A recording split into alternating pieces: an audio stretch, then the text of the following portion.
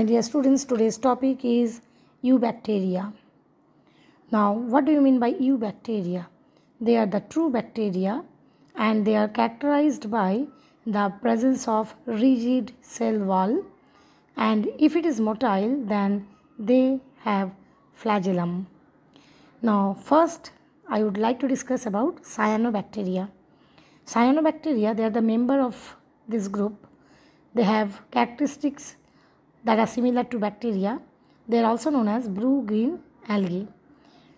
You have already heard about some of the examples of the cyanobacteria like nostoc, oscillatoria, spirulina. So there are lots of examples of cyanobacteria. Now this type of bacteria or blue-green algae, they can survive in a wide range of habitats like hot springs, sea water, polluted water.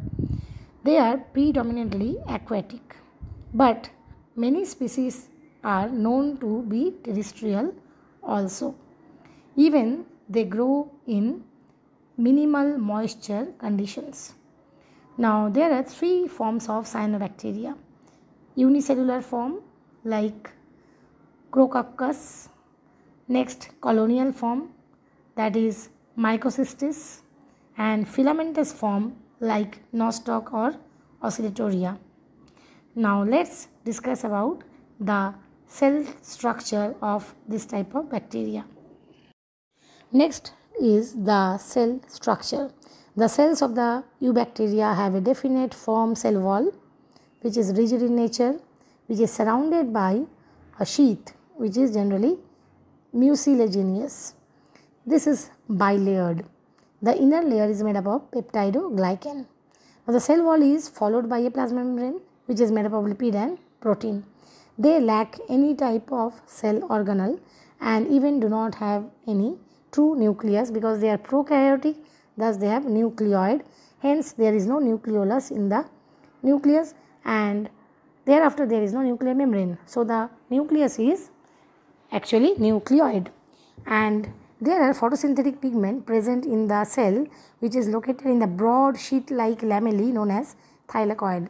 The pigments which are present in these cyanobacteria are chlorophyll A, beta-carotene, myxoxanthophyll, myxoxanthine, C-phycoerythrin and C-phycocyanin.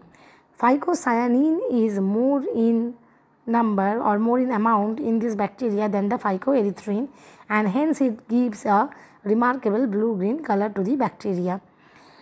Now some of these bacteria are generally they can fix atmospheric nitrogen, so they are nitrogen fixing, and hence they have a special structure called heterocyst that generally help this bacteria to make the cell wall so thick that they are impermeable to oxygen, and these heterocysts are the site of nitrogen fixation.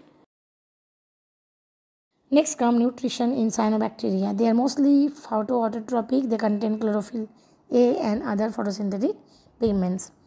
Next is reproduction. They show generally asexual and vegetative mode of reproduction. Sexual mode of reproduction is absent. Now in case of binary fission occurs in case of unicellular form, and fragmentation occurs in the form of colonial form and filamentous form of bacteria, and the small fragments which are formed thereafter are known as hormogonia. Asexual means of reproduction. Asexual means of reproduction involves endospore formation and exospore formation as well as actinides. Endospores are the spores that are produced endogenously within the vegetative cell, while exospores are formed exogenously as a spore, and actinides are the thick walled spores that are also having some food material stored in them. Next come the uses of cyanobacteria. First use.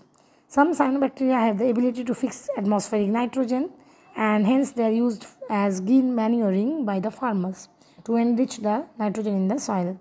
Second use is some of the cyanobacteria like Anabaena, they help in prevention of soil erosion and its conservation. Spirulina, it is a fantastic cyanobacteria which is used as a protein-rich supplement for human.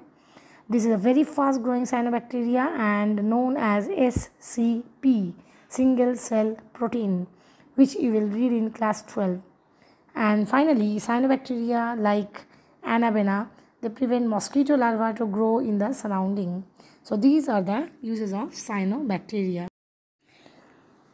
The last topic of this video is harmful effects of cyanobacteria.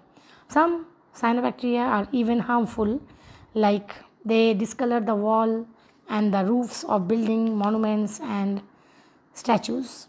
Second harmful effect is oscillatoria that may cause asthma and gastrointestinal problem by releasing its toxin. Third is the oscillatoria again, their growth in the water body shows pollution or by organic matter.